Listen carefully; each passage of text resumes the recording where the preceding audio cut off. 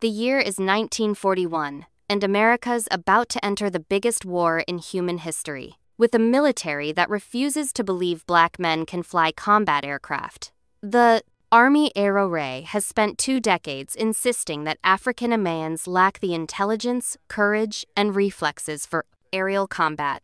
But Eleanor Roosevelt isn't buying it. After taking a flight with Chief Civilian Instructor Charles Chief Anderson at Tuskegee Institute in April 1941, she puts pressure on her husband's administration. The result, Public Law 18 passed in January 1941, forcing the War Department to create an all-black flying unit. Whether they like it or not, they don't like it, not one bit. The Army Air Corps picks Tuskegee, Alabama, the heart of Jim Crow territory, specifically because it's isolated, rural, and far from prying eyes. If these men are going to fail, and the brass fully expects them to fail, it'll happen quietly. Tuskegee Army Airfield opens in July 1941, with equipment, other bases, rejected. The runways are shorter. The aircraft are older. The maintenance facilities are makeshift. Everything about the setup screams sabotage, disguised as compliance. The first class of aviation cadets arrives to find instructors who've been told these students will wash out at triple the rate of white cadets. Captain Benjamin O. Davis, Jr., West Point graduate and son of the Army's first black general, leads the charge. He's already spent 4 years at the military academy, where not a single white cadet spoke to him outside of official duties. Now he's facing an even more hostile test, proving that black men can master the most technologically demanding form of combat in existence. The training is deliberately brutal. White cadets at other bases get multiple chances to pass check rides. Tuskegee cadets get 1. White cadets who struggle with navigation get remedial instruction. Tuskegee cadets who show weakness get eliminated. The failure rate is engineered to be catastrophic. But something unexpected happens. These men refuse to break. The first class of 5 pilots earns their wings on March 7, 1942. Davis, George Roberts, Benjamin O. Davis Jr., M. Ross, and Lemuel Custis. The impossible has happened, and the Army Air Corps has no choice but to continue the program. By mid-1943, enough pilots have graduated to form the 332nd Fighter Group, with 4 squadrons, the 99th, 100th, 300th, and 1st, and 3002nd. Each squadron uses the standard Army Air Forces structure, 16 aircraft, 25 pilots, and 200 ground crew. But nothing about these units is standard. Every mechanic, every crew chief, every supply officer is black. The Army has created a completely segregated combat group, betting that it'll collapse under its own weight once real combat begins. The FOST equipment tells you everything you need to know about their expectations. While white fighter groups receive the latest P-47 Thunderbolts and P-38 Lightnings, the 332nd gets hand-me-down P-40 Warhawks, the same aircraft being phased out of frontline service. These planes are slower, less maneuverable, and mechanically worn. It's vintage 1941. Technology going up against the Luftwaffe's latest fighters in 1943. The message is clear. Perform your token missions, prove the critics right, and fade into history as a failed experiment. Colonel Davis takes command, knowing every mission will be scrutinized differently. When white pilots lose bombers, it's the fog of war. When his men lose bombers, it'll be proof that the entire race is unfit for combat. The pressure is suffocating. These aren't just fighter pilots. They're carrying the aspirations of 13 million black Americans who've been told they're inherently inferior. Every takeoff is a political statement. Every landing is a reputation of scientific racism. And the stakes are about to get infinitely higher because in June 1943, the 332nd Fighter Group is shipping out to North Africa. Real combat is coming, and the entire nation is watching to see them fail. The 99th Fighter Squadron hits Sicilian airspace on June 2nd, 1943. And the reality of combat strips away every romantic notion about aerial warfare. Their first mission is escorting medium bombers to Pantelleria. And it goes smoothly enough. No enemy contact, no losses, just nervous pilots learning what flak looks like when it's actually trying to kill you. But the honeymoon ends fast. On June 9th, the squadron encounters German Focke-Wulf 190 seconds over the Mediterranean, and Lieutenant Charles Hall scores the unit's first aerial victory. It should be a celebration, but the white commanders at Duquesne Air Support Command are watching with clipboards and skepticism. The P-40 Warhawk is proving to be a death sentence in European skies. This aircraft was competitive in 1941, but by mid-1943, it's outclassed by nearly every German fighter. The FW-190 can outclimb it by 500 feet per minute. The Messerschmitt Bf-109G outturns it at high altitude. The P-40's top speed of 360 miles per hour gets beaten by Luftwaffe fighters doing 390. You can't chase what you can't catch, and you can't escape what's faster than you. The Tuskegee pilots are flying antiques into a modern war.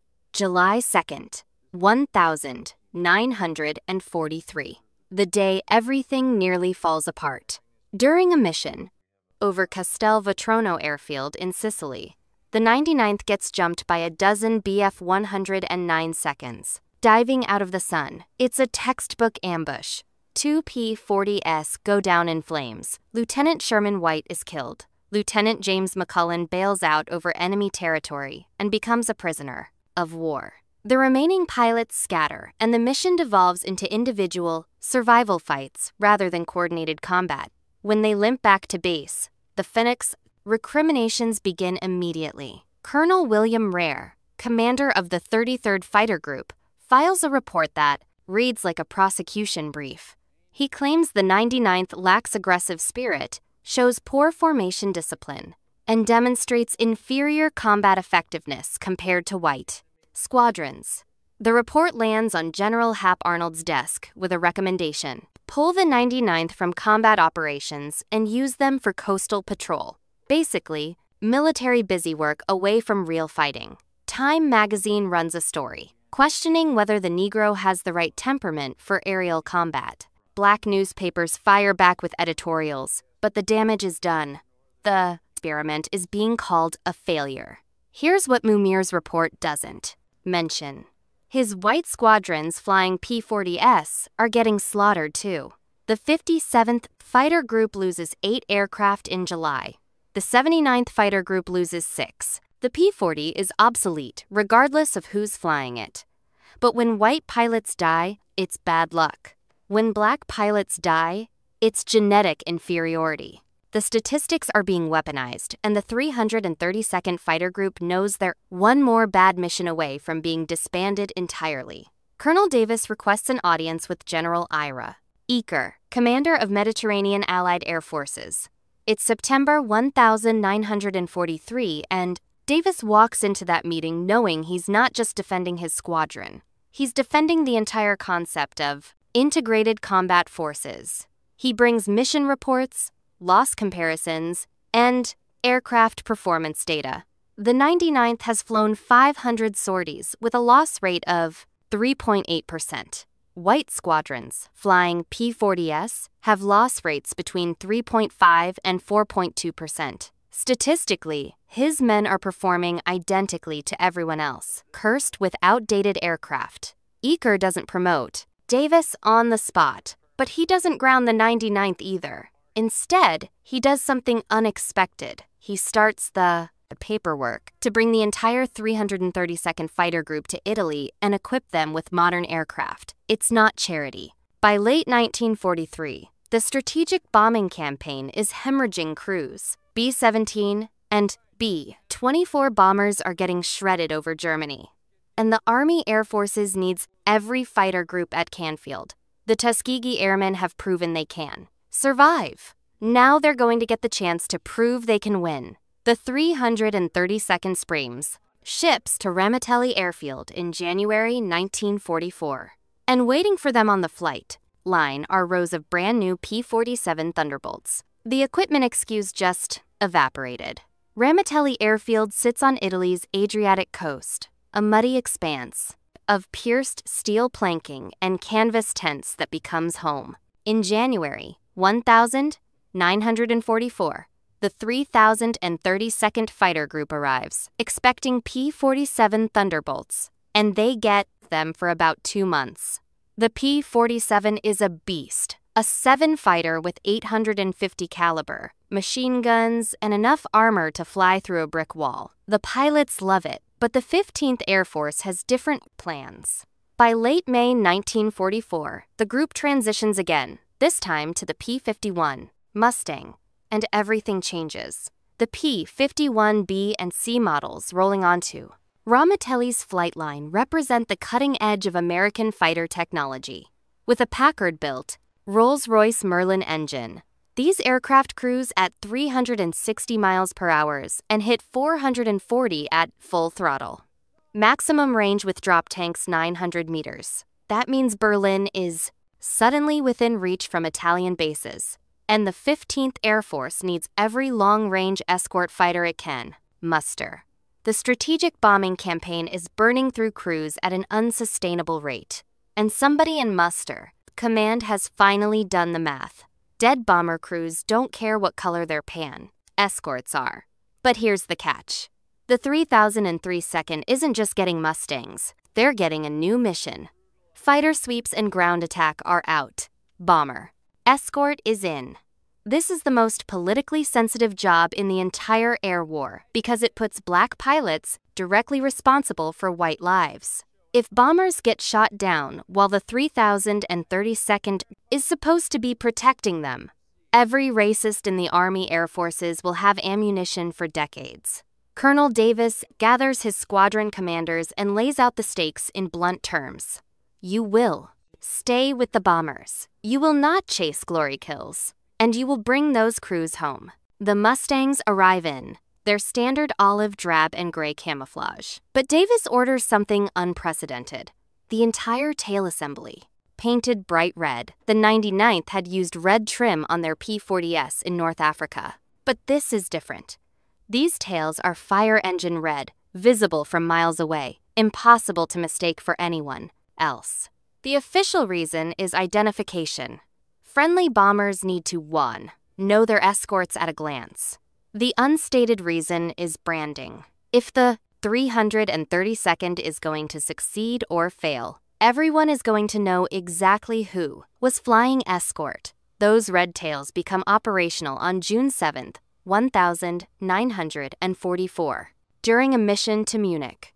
68 P-51 seconds from the 30,032nd join a formation of B-17S from the 5th Bombardment Wing, and for the first time, bomber crews get a good look at their new escorts. The reaction is mixed. Some pilots are professionals who don't care about skin, color, as long as the fighters do their job.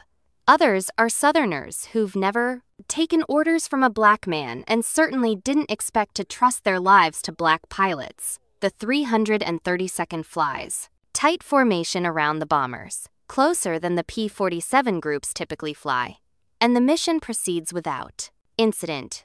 No bombers lost, no drama, just a milk run that proves nothing, except that the red-tail Mustangs can handle basic escort duty. But inside the bomber crews, something is circulating, a rumor that won't die. The scuttlebutt says the 332nd has never lost a bomber to enemy fighters.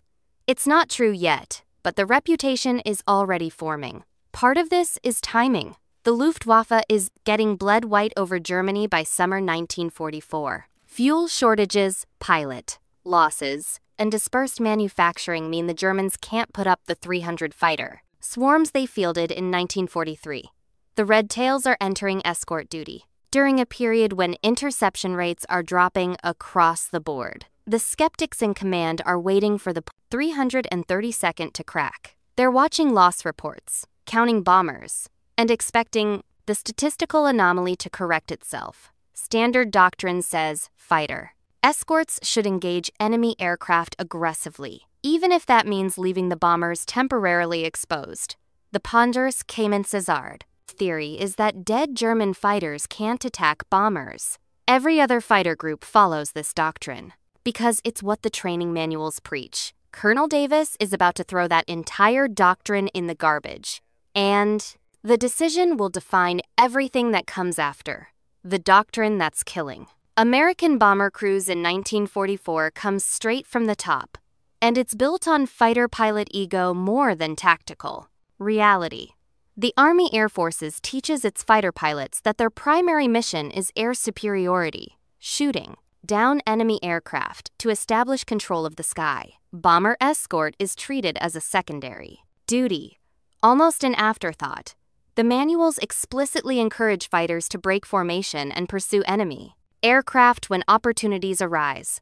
Kills equal promotions, medals, and glory. Staying with the bombers equals boring patrols that nobody writes home about. By March 1944, the numbers tell a brutal 8th. Air Force bombers flying out of England lose an average of 46 heavy bombers per 1,000 sorties. That's a 4.6% loss rate, which sounds manageable until you realize crews need to fly 25 missions to complete a tour. The math is savage.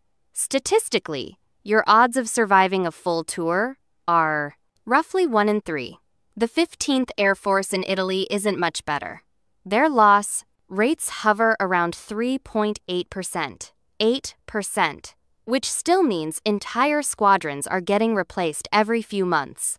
The Luftwaffe has figured out the weakness in American tactics. German fighter commanders know the P-47 seconds and P-51 seconds will chase them if they present tempting targets. So they use small decoy formations, 4 or 5, BF 109 seconds, flying provocatively near the bomber stream, waiting for the American escorts to take the bait. The moment the escorts break formation to pursue, larger German formations attack.